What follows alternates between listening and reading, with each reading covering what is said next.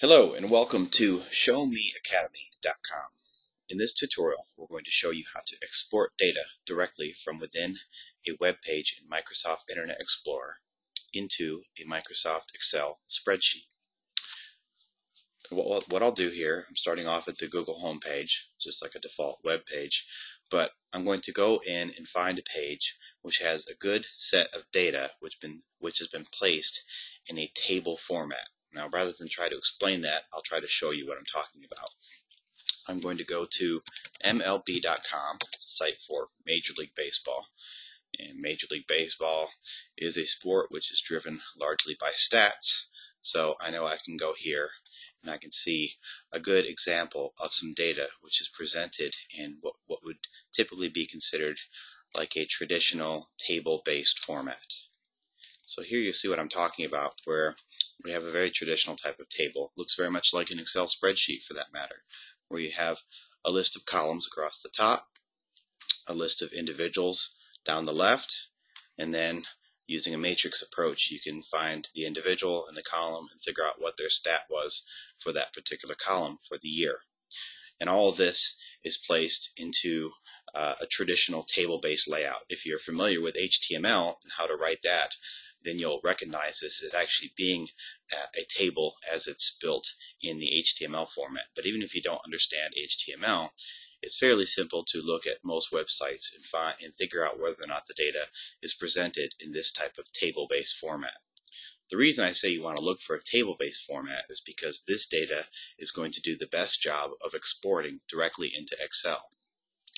So now that I'm at this page and I have this very clean table here with this data, I might want to manipulate it further. Maybe I want to play with the values, add new values, run some calculations on those values, etc. And Microsoft Excel can be an excellent tool to do that. But it would obviously be very painful and time consuming for me to open up an Excel spreadsheet and try to copy over manually, one cell at a time, all the data from this page into Microsoft Excel. Luckily, we don't have to do anything nearly so painful. Internet Explorer comes with a very handy feature that's available on every page, and that is a right-click option here. So I'm going to right-click anywhere inside this table, and you'll see, let me do it a little higher so it's easier to see on the display. You'll see that a context menu comes up. And inside that context menu, one of the last options is Export to Microsoft Excel.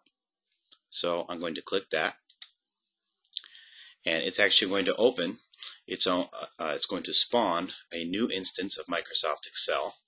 And when we put that up on the screen, you'll see that it has gone through the data that we had on the web page, and it's done a pretty good job, for quite yeoman's work, of trying to translate all the columns and the rows that we had here into their associated Excel spreadsheet columns and rows. We have the same data, Pedroia, Holiday, Matsui, etc., that we had on the web page, and we have all the same values going across, neatly sorted into different columns in Microsoft Excel.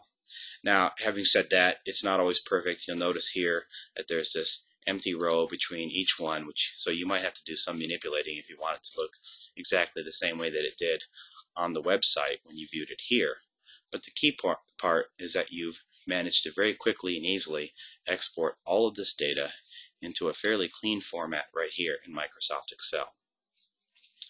Now let me just point out something else to you as well. When you're on the internet in Internet Explorer, it will give you that export to Microsoft Excel option from almost any page that you're on. So for example, right here, I'm at the Google homepage. You can see that there's no clear table of data like there is in the Major League Baseball stats page, and yet when I right click here, I still have the option to export to Microsoft Excel. Having said that, I'm not telling you that the data, you'll see it's even having some problems because it doesn't know where I want to start the web query, where I want to end it. By default, I'm just going to click import, and it'll ask me where I want to put the data. I'll just say OK, and it will in fact export the data that you see here from the Google page into Excel. But as you might imagine, since the data in Google had really nothing to do with a spreadsheet, when you export it into Excel, it's rather hit or miss. You still have about Google, business solutions, advertising programs. You have the same text that you have there on the web page, but it doesn't format nearly so nice when you try to stick it into a spreadsheet, because obviously the format of that web page does not lend itself very well to a spreadsheet design.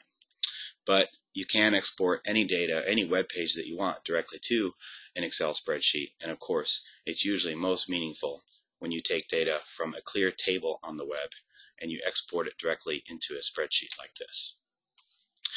That concludes this tutorial, and thank you for using ShowMeAcademy.com.